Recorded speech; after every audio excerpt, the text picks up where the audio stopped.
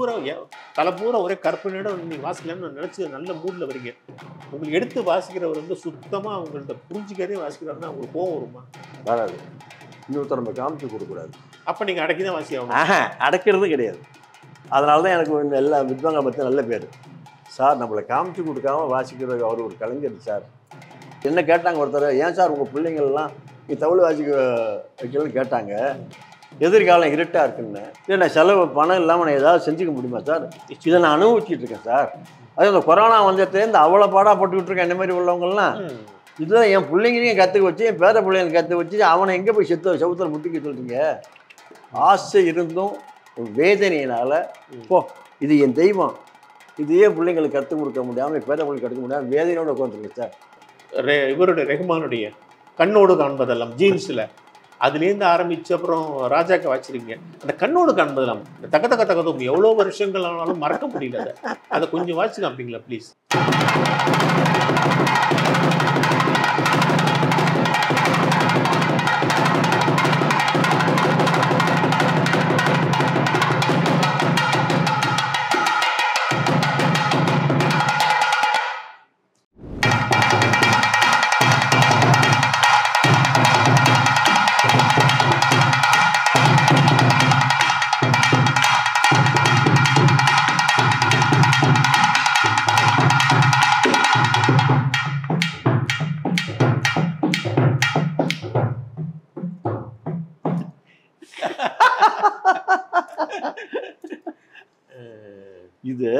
இப்போ இது கூட நான் வாசிக்க நினச்சிட்டு வரல, அதை கவனிக்கணும். இது கூட இப்போ நான் வாசிக்க நினச்சிட்டு உட்காரல.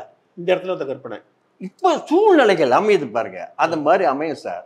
ஒருத்தர் கூட வாசிக்கும் போது அந்த ஆர்டிஸ்ட் நம்மளும் சேரும்போது இந்த சூழ்நிலைக்கு வந்து அப்படி ஒன்று தோணும். நீங்கள் அன்னி பூரா தலை பூரா ஒரே கற்பனையோட வந்து நீங்கள் வாசிக்கலாம்னு நினச்சி நல்ல மூடில் வரீங்க. உங்களுக்கு எடுத்து வாசிக்கிறவர் வந்து சுத்தமாக அவங்கள்ட்ட புரிஞ்சுக்கிறதே வாசிக்கிறாருன்னா உங்களுக்கு கோவம் வருமா? வராது. இன்னொருத்தர் நம்ம காமிச்சு கொடுக்கக்கூடாது. அப்போ நீங்கள் அடக்கி தான் வாசி ஆகணும். அடக்கிறது கிடையாது. அதனால தான் எனக்கு இந்த எல்லா வித்வாங்க பற்றி நல்ல பேர். சார் நம்மளை காமிச்சு கொடுக்காம வாசிக்கிறது அவர் ஒரு கலைஞர் சார். கொஞ்சம் விவகாரமாக கேட்போம், கேளுங்களேன். தெரிஞ்சா சொல்கிறேன். விமர்சனங்களை நீங்கள் எப்படி ஏற்றுப்பீங்க? உங்கள்கிட்ட இருக்காது, இந்த கட்டிங்ஸ் இருக்கும்.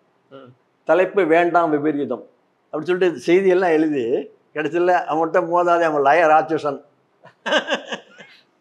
அப்படின்னு வந்துச்சு. நான் மறுநாள் ஃபோன் பண்ணி கரெக்டாக எழுதியிருக்கீங்க, ரொம்ப சந்தோஷம், எனக்கு வந்து உங்களுக்கு நமஸ்காரம், என்னோட மூத்தவர், என்னுடைய நமஸ்காரம் தான். நீங்கள் எழுத வேண்டியது உங்கள் கடமை. அன்றைக்கு உங்கள் மனசில் பட்டதை எழுதியிருக்கீங்க, ஆனால் லய ராட்சசன் சொன்னதில் ரொம்ப சந்தோஷப்படுறேன். சில பெரிய வித்வான்கள் வந்து நான் சொல்கிற தவில் வித்வான்கள், லய வித்வான்கள் இருக்காங்கல்ல, அவங்க வந்து ஒரு லெவலில் மேலே போனதுக்கப்புறம் அவங்க என்ன செய்கிறாங்கன்னா அவங்க பேரை போட்டு குழுவினர்னு மற்றவங்கலாம் விட்டுறாங்க. அதாவது அவங்க நாதஸ்வரத்துக்கோ அல்லது இன்ஸ்ட்ருமெண்ட்டுக்காக அவங்க வாசிக்கணும், தவிலுக்கு வந்து அவங்க வாசிக்கலை. ஆனால் அவங்களுடைய பேரெல்லாம் தூக்கிட்டு யார் வந்து லயம் வாசிக்கிறாங்க அவங்க பேரை போட்டுக்கிறாங்க. அப்படியா? மிகப்பெரிய தப்பு சார். அப்போ இன்னொன்று செய்யுங்க, இன்னமும் இந்த தவில் வித்தோனா மிருதங்க வித்தோனா கூப்பிட்டு கச்சேரிக்கு யாரையும் போகப்படாதுன்னு சொல்லிடுங்க. இப்படி பேசுகிறேன் எப்படி? அப்போ நீங்கள் அப்படி பேசுறீங்க, நான் எப்படி பேசுகிறேன்? இல்லை நான் அப்படி சொல்ல, எல்லார் பேரையும் போடணும் இல்லையா சார்? ஒரு கல்யாண கச்சேரியில் போய் என்ன கல்யாண கச்சேரியில் போய் அவங்களுக்கு வந்து யார் வேணுமோ அதை தான் போடுவாங்க.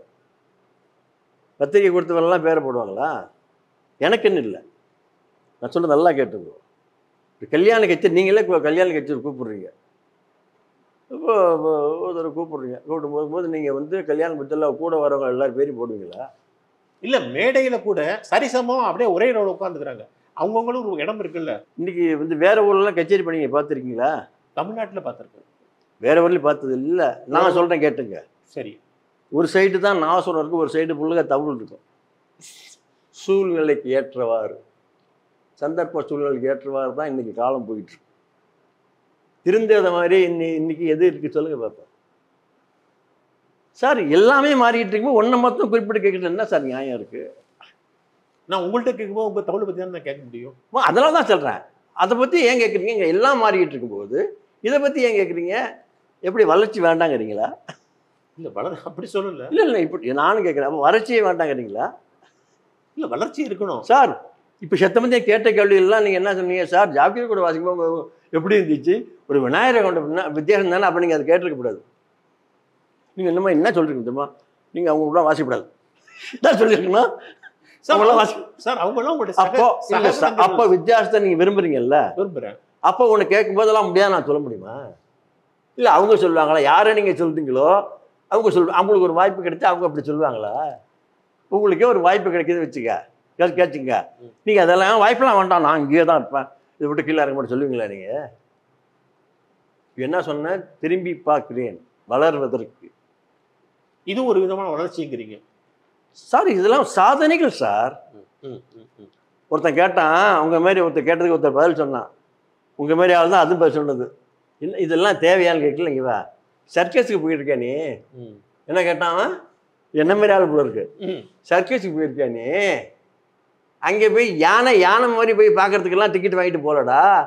அவ்வளோ பெரிய உருவம் ஒரு ஸ்டூலில் 4 காலையும் வச்சுட்டு துப்பிக்கி தூக்கிறத பார்க்கறதுக்கு தாண்டா போகுது இது ஏன் இவ்வளோ சர்வ போகுதுன்னு கேட்குற மாதிரி இருக்கிற அறிவுகிட்ட மேலே சாதனை இடம் அதெல்லாம் அப்படி திங்க் பண்ணுறா அதுமாரி சார் நான் வந்து ஒவ்வொன்றையும் ஒரு பாட்டுக்கு வாசிக்கிறது ஒரு சாதாரணமாக அது மறுக்கவே இல்லையே ஒரு வயலினுக்கு வாசிக்க சாதாரணமாக இல்லை ஃப்ளூட்டுக்கு வாசிக்க சார் ரமணி சார் ஃப்ளூட்டை மைக்கு இல்லாமல் வாசிச்சிருக்கு சார் சாதனையா இல்லை வேதனையா சாதனை தான் அதில் சந்தேகமே இல்லை அதை மட்டும் பேசுங்க சாதனைகள் அவன் என்ன செஞ்சான் அப்படிங்கிறது தான் முக்கியமாக எப்படி செஞ்சாங்கிறது இல்லை எப்படி சாதிச்சா அதை ஒருத்தர் இன்னொருத்தருக்கு முடியாத ஒருத்தர் செய்யும் போது தான் சார் ஒரு கட்டிங்ஸ் பார்த்துருக்கீங்களா நீங்கள் சிங்கச்சூட கட்டிங்ஸ் காமிக்காடா மேதைகள் ஒன்றாக சிந்திக்கிறார்கள் பார்த்தீங்களா அதை பார்க்கலையா ஒரே மாதிரி ஆமாம் அது எல்லாம் போட்டிருக்கு அப்துல் கலாமும் ஹரித்வாரமங்கலமும் ஏன்னா அவர் லெவல் நான் கிடையாது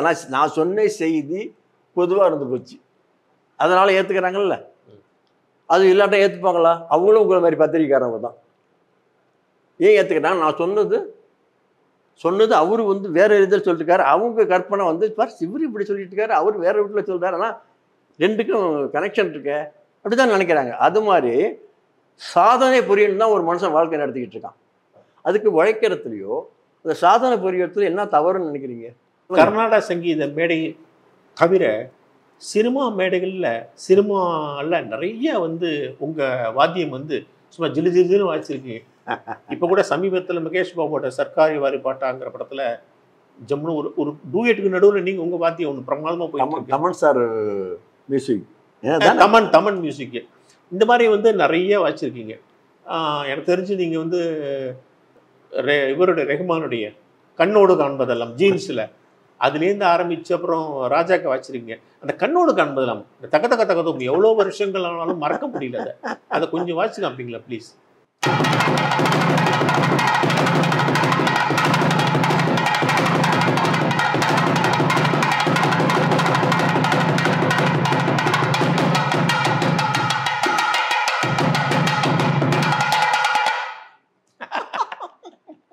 அப்படிதான் கண்ணோடுன்னு ஆரம்பிப்பாங்க அப்படியே போவோம் ரெஹ்மான்ட்ட ஒர்க் பண்ணும்போது அவர் தனக்கு என்ன வேணும்னு எப்படி உங்கள்கிட்ட கேட்பாரு அதான் நான் கேட்டேன் அவரை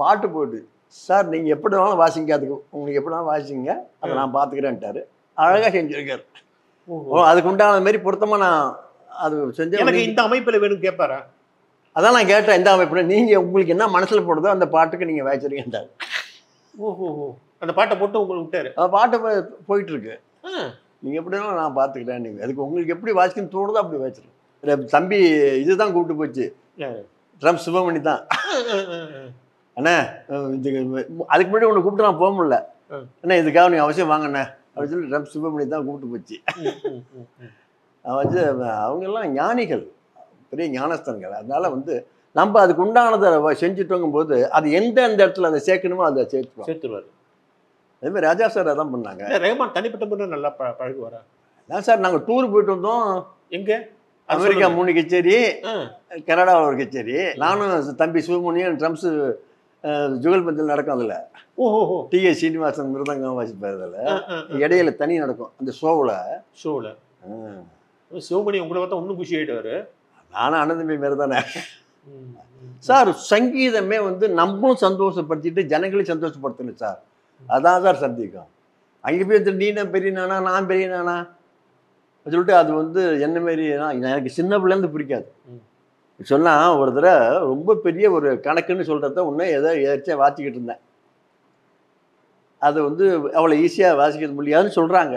அதை வந்து நான் வாசிச்சுட்டு இருக்கேன், சிரிச்சுக்கிட்டே வாசிச்சுட்டு இருக்கேன் போல இருக்கு.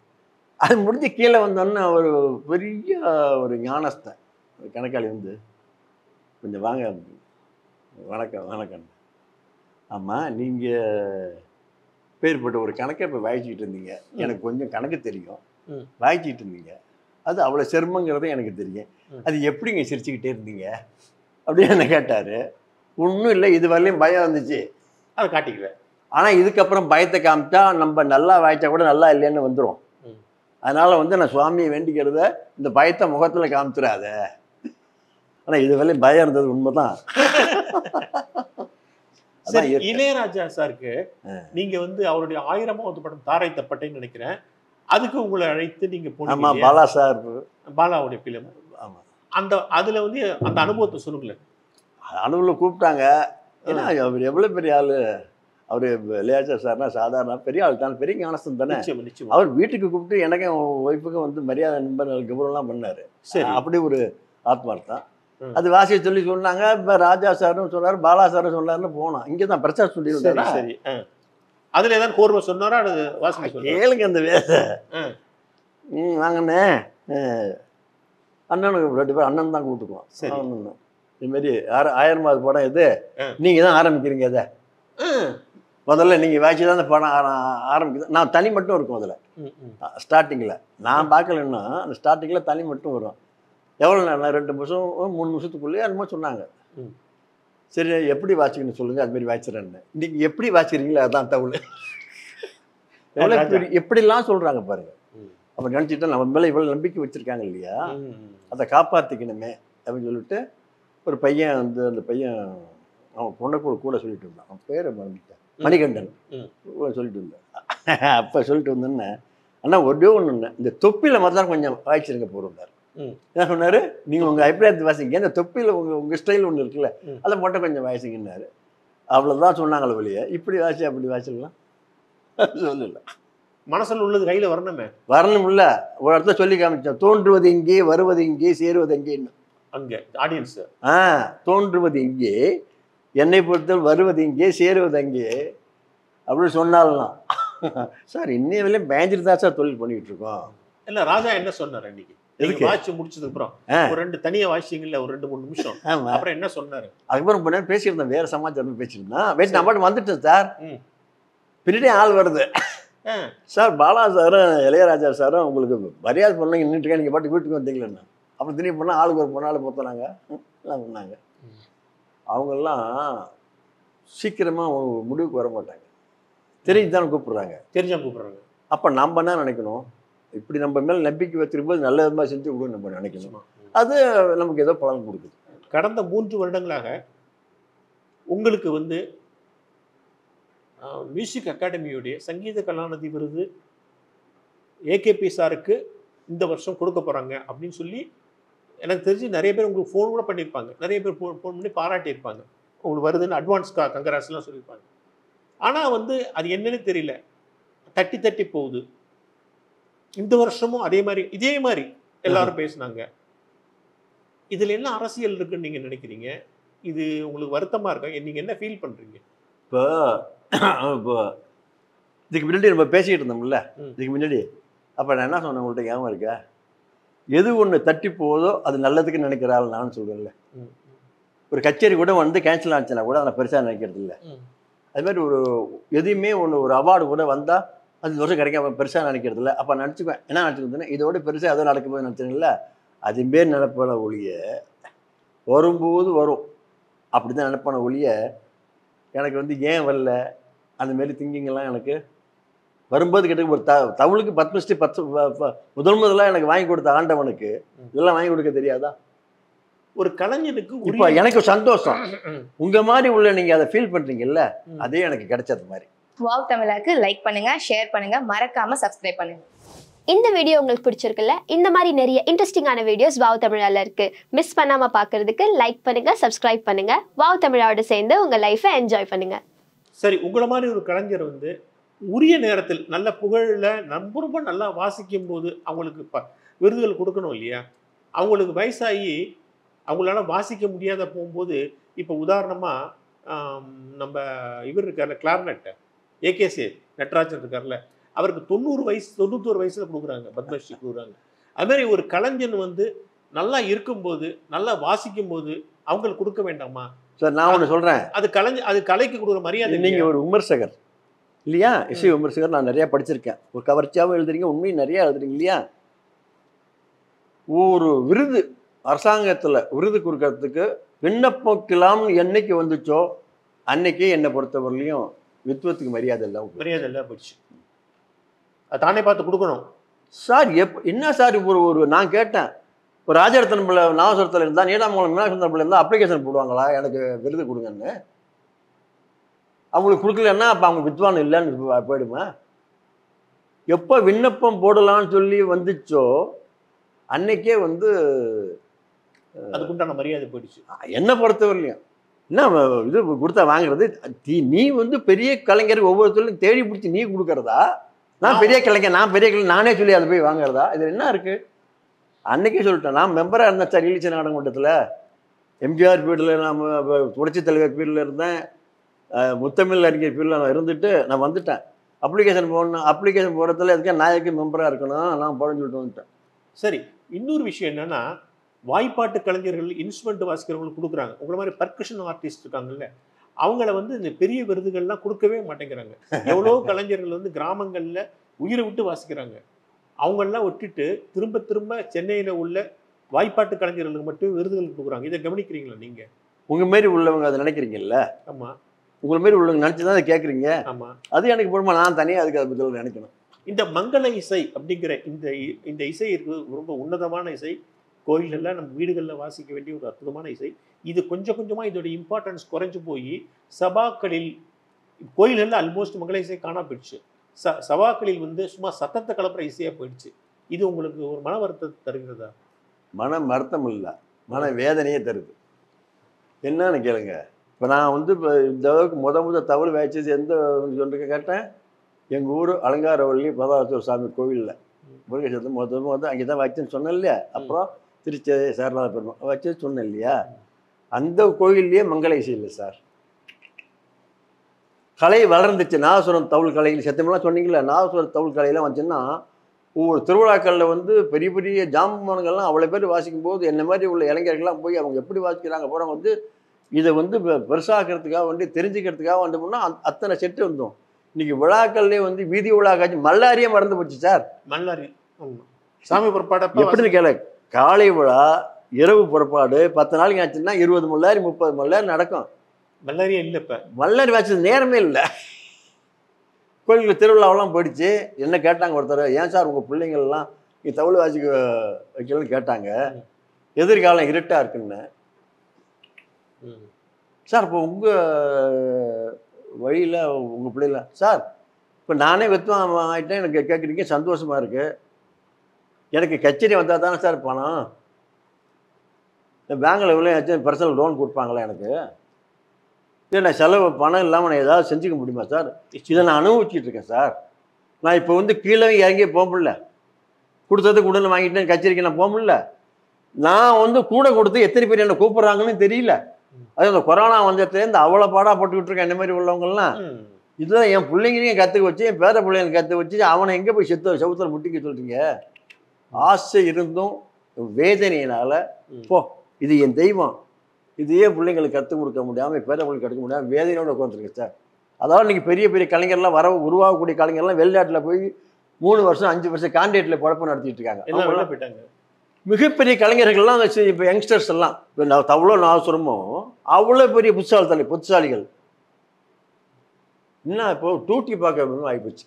கலையை வளர்க்கறதுக்கு இல்லை, காசுக்கு டூட்டி பார்க்கறது மாதிரி ஆகிப்போச்சு. காசுக்கு டூட்டி பார்க்குறாங்க. ஆமாம், அதனால தானே இப்போ வெளிநாட்டுலாம் போயிருந்தோம். அல்லாட்டினா இங்கே இருந்தால் இந்த மாதிரி கோயில்கள் திருவிழா, அங்கே திருவிழா, இங்கே திருவிழா, அது இந்த இது அந்த இது கிராமத்துகளில் 3-4 கல்யாணம் அது மாதிரிலாம் ஒரு காலத்தில் இருந்துச்சு இல்லையா? சபாக்கள் அந்த மாதிரி இது இப்பெல்லாம் இருந்துச்சு இல்லை. அப்புறம் ஒன்றும் இல்லை. இவன் என்ன பண்ணுறது சொல்லுங்கள். இப்போ நாதஸ்வரக்காரங்களுக்கு நம்ம பணம் வசூல் பண்ணி கொடுக்க வேண்டிய நிலைமையில் இருக்குது. எவ்வளவு கேவலம் இது! என்ன மங்கள இசை என்ன சார் மங்கள இசை? எவன் நல்லா வாழ்ந்துட்டு இருக்கேன்னு நினைக்கிறீங்க நீங்கள்?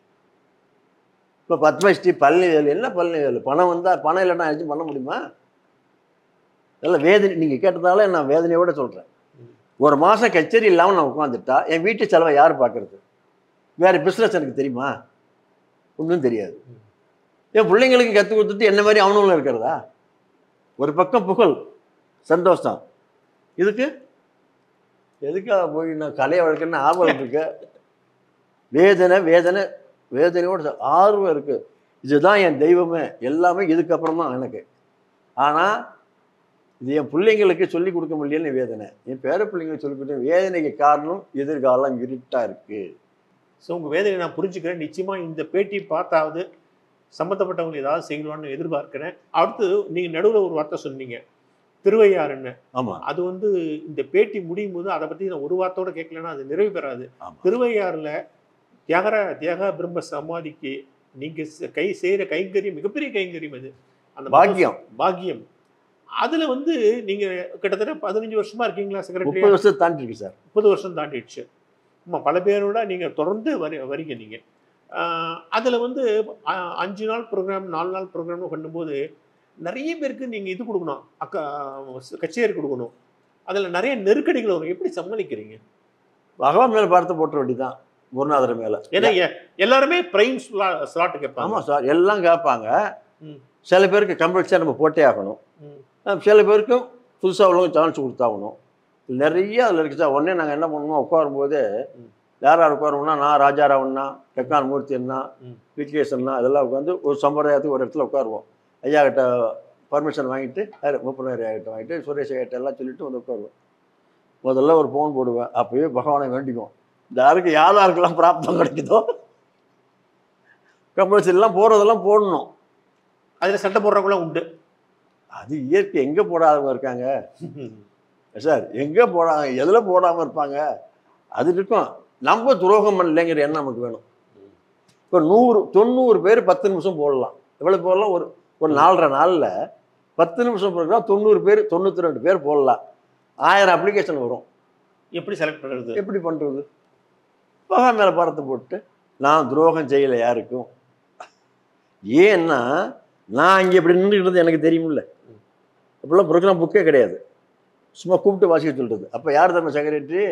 எம்பார் விஜயராகாச்சாரியார், புளிக்கரை பிச்சைப்பா பிள்ளை. அவங்க சொல்லலாம் பாலமுரளி கிருஷ்ணாக்கு முன்னாடி சொல்றீங்க சார். அது அப்போ சார் நான் சொல்கிறது எவ்வளவு நாளாச்சு. அப்போ இப்படியே நின்றுட்டு இருப்பேன், எப்போ கூப்பிட்டு வாசிக்க சொல்லுவாங்கன்னு. அப்போ ரேடியோ தான் ரிலே பண்ணுவாங்க. அதெல்லாம் எதிர்த்தனால நான் யாரையும் அழிச்சுமே நினைக்க மாட்டேன். போட முடியலன்னா பகவான்கிட்ட வேண்டிக்குவேன். நான் போட முடியல, நான் ராஜாராவனாலாம் பேசுவேன், டெக்கானெல்லாம் பேசிட்டு தப்பா நினச்சி. சரி, இந்த 50 வருடத்துக்கு மேலே உள்ள இந்த தவில் வாழ்க்கை இருக்கு பாருங்க, உங்களுக்கு ஓரளவு திருப்தியாக இருக்கா? நான் என்ன சாதிக்க வேண்டியது நிறையா இருக்குது தொழிலை பொறுத்தவரையிலையும். தொழிலை பொறுத்தவரையிலையும் ஏன்னா இன்னைக்கு வந்து இன்னைக்கு இது போய்ட்டோம். அடுத்தபடி புதுசாக வரணுன்னே திங்க் பண்ணிகிட்டு இருப்பேன். அடுத்தபடி இப்போ நீங்கள் இந்த கச்சேரி கேட்டீங்க, நான் ஒரு செஞ்சுருப்பேன். நாளைக்கு எங்கேயோ ஒரு வாசிப்போது நீங்கள் வருவீங்க, ஐயோ சந்தூர் சார் வந்திருக்காரு, நேற்று வாய்ச்சதை வாய்ச்சிட்டோம்னா நேற்று வாய்ச்சதை அதில் வச்சுட்டு என்ன பண்ணுறதுன்னு நானாகவே நினச்சிக்கிறது. அப்போது ஏதாவது புதுசாக இதாக எல்லாத்தையும் புதுசாக செய்ய முடியாது, ஏதாவது ஒன்றாவது புதுசாக செய்யணுங்கிற எண்ணத்துலேயே தான் நான் வாழ்க்கை நடத்திக்கிட்டு இருப்பேன். இது பொறுத்தவரையும் என்னுடைய எண்ணங்கள் நிறைவாக இருக்குது. பட்டு அதுக்கு உண்டான சூழ்நிலைகள் சொன்ன பாருங்க, அதெல்லாம் இப்போ இல்லை சார். நெசமாகவே சொல்கிறேன், ஒரு அந்த வசதிகள் இல்லாமல் வாழ்க்கை நடத்த முடியல. நிச்சயமா அதுக்கு உண்டான சூழ்நிலைகள் இப்போ மேலேயும் போக முடியல, கீழேயும் வர முடியல. அது மாதிரி இந்த தாமரைகள் தண்ணின்னு சொல்லுவாங்கல்ல, அந்த கட்டம் தான் இருக்குது. ஆனால் இன்னைக்கு இளைஞர்கள் இருக்காங்கல்ல வாசிக்கிறவங்க, நான் சொல்ல தவிர எல்லாருமே மேதைகள், நல்லா வாசிக்கிறாங்க. நல்ல மட்டும் இல்லை, புத்திசாலிகள் சார். நான் என்ன வீட்டில் கூட பேசிகிட்டு இருப்பேன், இந்த பாருங்க அந்த பையன்லாம் எப்படி வர விட்டு பாரு, 3 வருஷம் 5 வருஷம் கான்ட்ராக்டில் போய் வெளிநாட்டில் போய் இருக்காங்க பாரு. அப்படின்னா எதுக்கு? முதல்ல புகழ்னு வாழ்ந்தாங்க. எப்போ? அந்த அப்போ. இப்போ பொருள்னு வாழக்கூடிய காலமாக போயிட்டு. என் காலத்தில் ஏன்னா என் பிள்ளைங்களை நான் படிக்க வைக்கலையா? வெறும் ஏன்னு கேளுங்க, பெரிய ஆள் அவன், நானும் பெரிய நான் அதே நினச்சிட்டு தான் இறந்துட்டேன். சரி, உங்கள் குடும்பத்தை பற்றி சொல்லுங்கள். உங்கள் மனைவி வந்து உங்களுடைய விமர்சகரா? உங்கள் கச்சேரியெல்லாம் கேட்டுட்டு நல்லா இருக்கு நல்லா இல்லைன்னு சொல்லுவாங்களா? இல்லை, பசங்களுக்குள்ள பேசிக்கிறது தான். என் மனைவி அவங்க பேர் சொல்லுங்க. நாகலட்சுமி. சரி. சட்டப்படி ஆனால் பானுன்னு தான் கூப்பிட்டா எல்லாருக்கும் தெரியும். சரி. அதான் வந்து பிள்ளைங்கள்ட்ட வந்து அப்பா எப்படி நல்லா வச்சாங்கன்னு அங்கே கச்சேரி வந்து இங்கேருந்து ஃபோன் பண்ணி கேட்டுருவா. அவங்க வரலைனாலும் கேட்டுருவாங்க. அவங்க எல்லா கச்சேரிக்கும் வர மாட்டாங்க. கச்சேரி வந்து அங்கே நீங்கள் வீட்டுக்கு வரக்கும்போது இன்ஃபர்மேஷன். ஆமாம், பாதி கச்சேரியில் தண்ணி அடக்கும்போது உனக்கு போட்டு காமிச்சிருவாங்க, உங்களுக்கு தண்ணி நடந்துக்கிட்டு இருக்கணும், அதை பார்த்துருவாங்க. இப்போ அந்த இது வேறு இருக்குல்ல, இப்போ அது வசதி வேறு இருக்குல்ல. சரி. அது சந்தோஷப்பட்டுக்கிறது தான். ஆனால் நேராக வந்து இந்த சந்தோஷத்தை காமிக்க மாட்டாங்க. இன்னைக்கு ஒன்றும் அவ்வளோ சுமார் தாங்க அப்படின்னு அப்படிலாம் கிடையாது. அப்படிலாம் பேசவும் மாட்டாங்க. அவங்கள பொறுத்தவரை என்றைக்குமே நல்லா இருக்குன்னு தான் சொல்லுவாங்க. இவ்வளவு நேரமும் என்னுடைய கேள்விகளுக்கு நியாயமாகவும் உண்மையாகவும் தெளிவாகவும் பதில் அளித்து இந்த உண்மைன்னு சொன்னீங்க பாருங்க, உங்க மனசுல போட்டிருக்கு தானே. கடைசியில் ஒரு சின்ன ஆவர்த்தனத்தோட முடிச்சலாமே. உங்களை பார்த்தாவே கச்சேரியில் நான் பார்த்தாலே குஷி வரும்.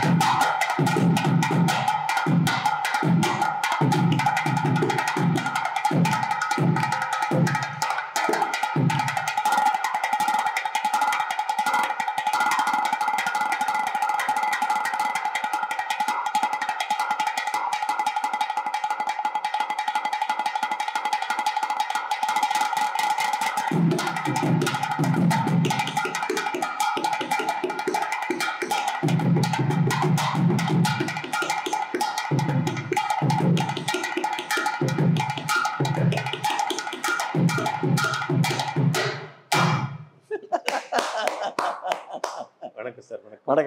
வணக்கம்.